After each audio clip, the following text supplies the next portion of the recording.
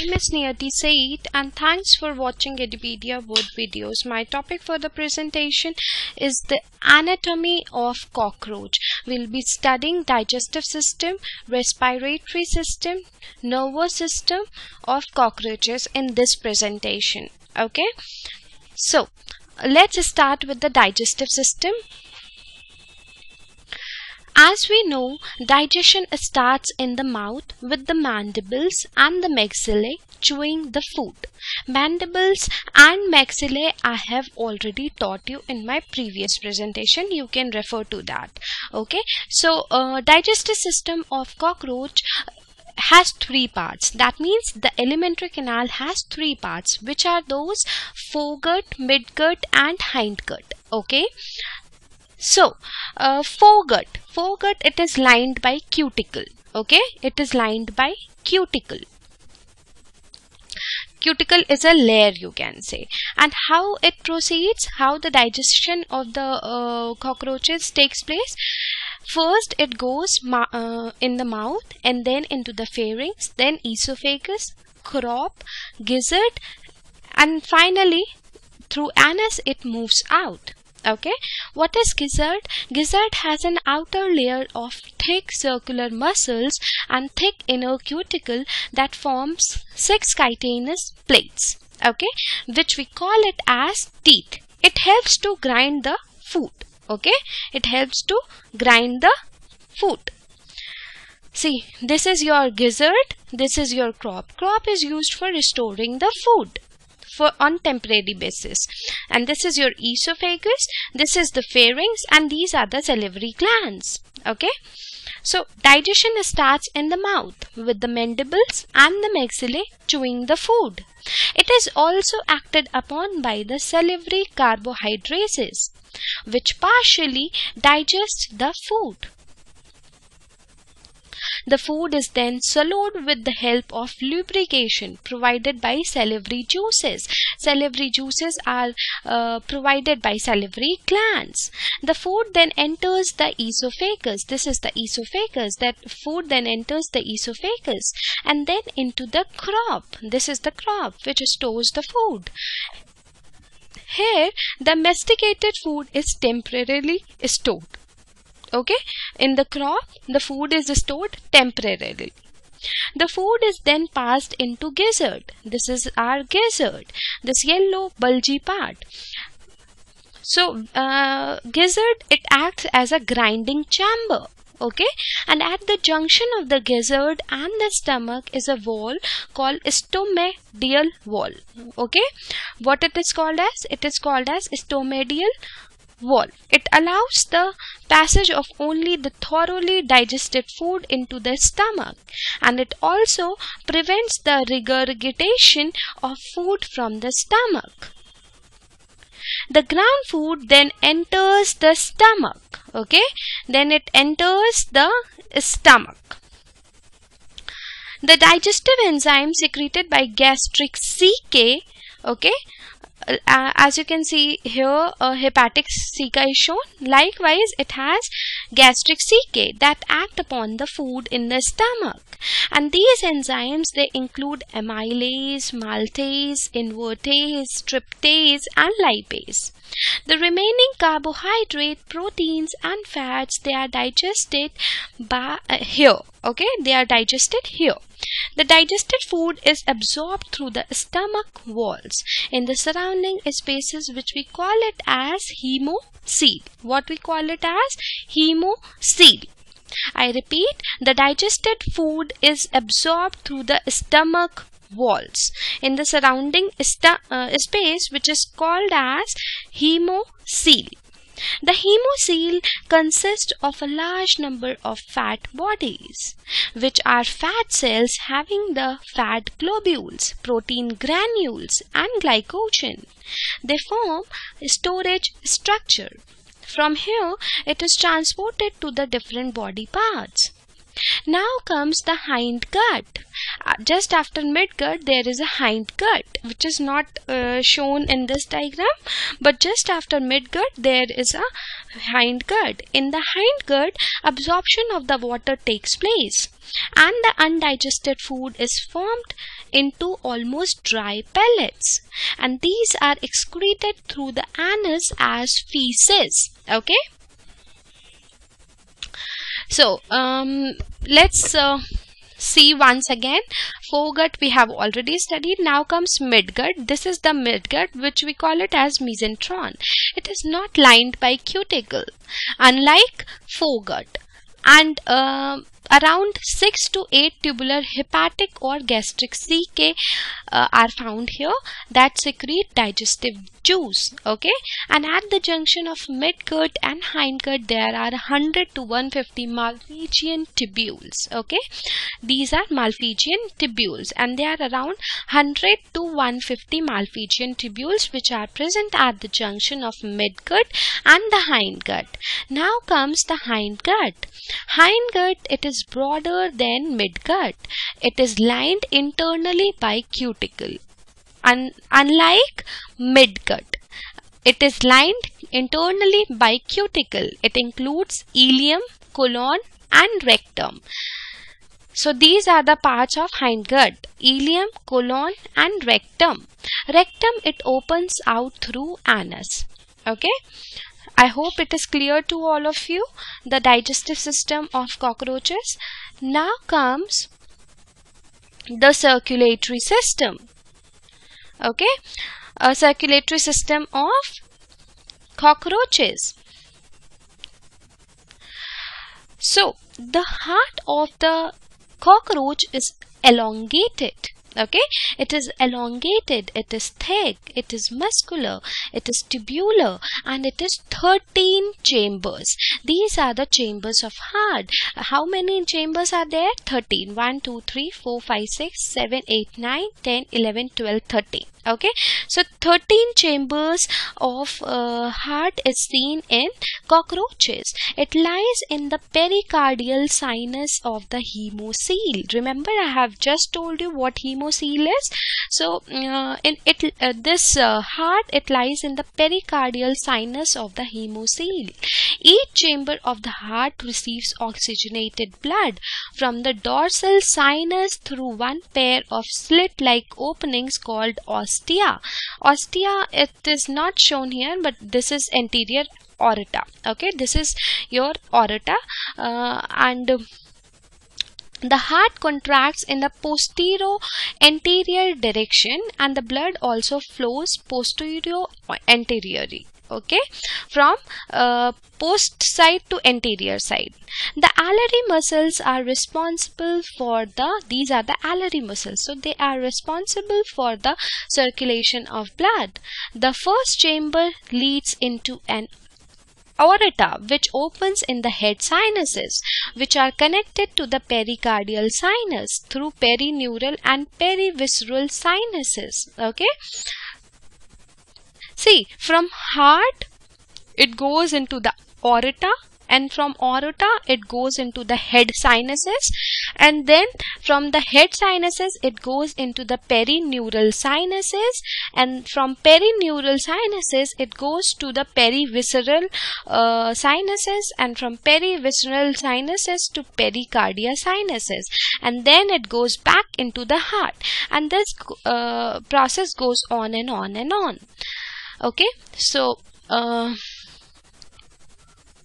let's see once again that blood vascular system in cockroaches is open type, and blood vessels are poorly developed and they open into hemocoel. Hemocoel, I have just told you that it's a cavity.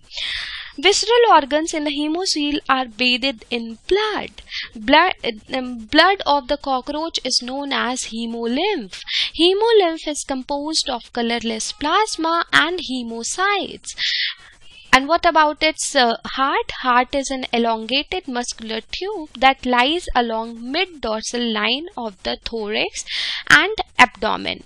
It has funnel-shaped chambers with ostia on either side.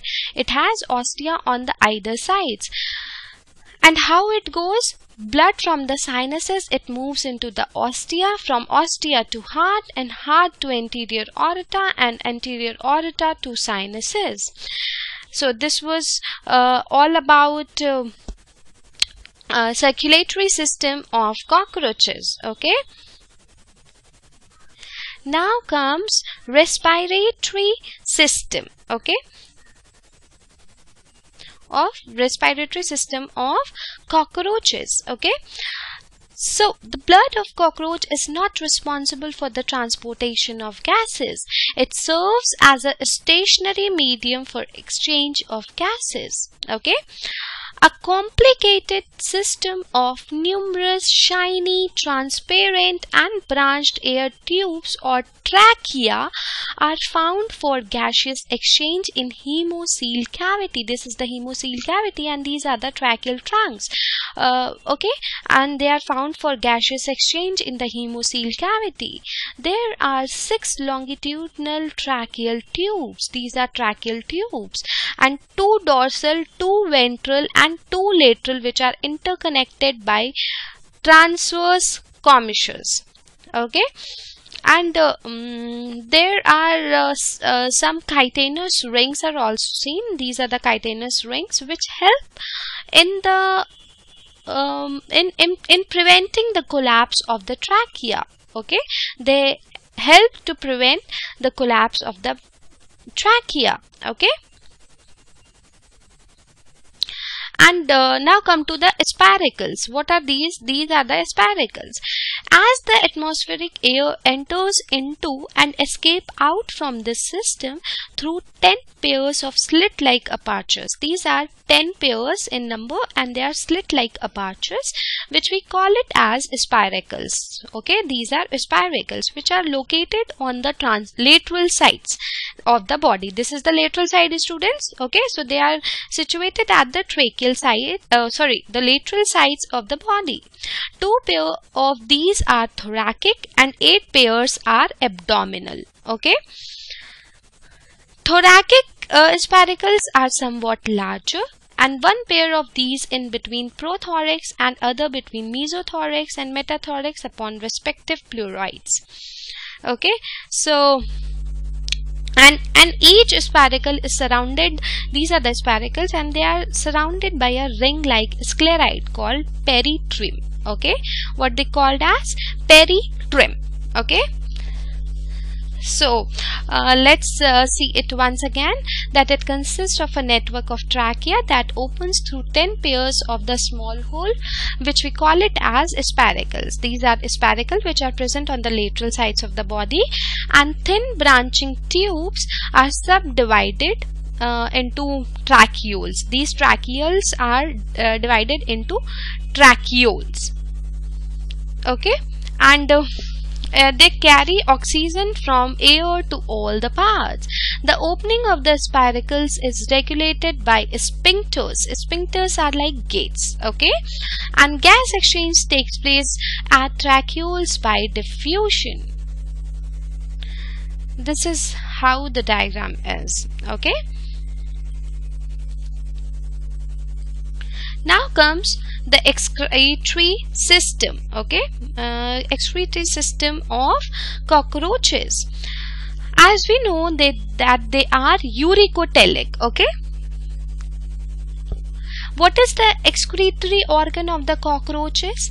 It is the Malpighian tubules. Remember, students, I have taught you in the digestive system what are Malpighian tubules. They are hairy like structure, and they are found at the junction of the midgut and the hindgut, and they are about 100 to 150 in number. They are fine, they are yellow colored, and they are branched threads. They are present in bundles. They lie freely in the hemolymph. The distal part of the tubules, they extract inorganic ions, uric acid, amino acids by active transport, and water by diffusion from the surrounding hemolymph. The filtrate then move towards the ileum part. In the proximal part of the Malpighian tubule, water and other useful substances are reabsorbed. The remaining material pass into the gut. More water and inorganic ions, they are reabsorbed in the gut, and almost solid uric acid is finally eliminated with the feces. And this is how it goes.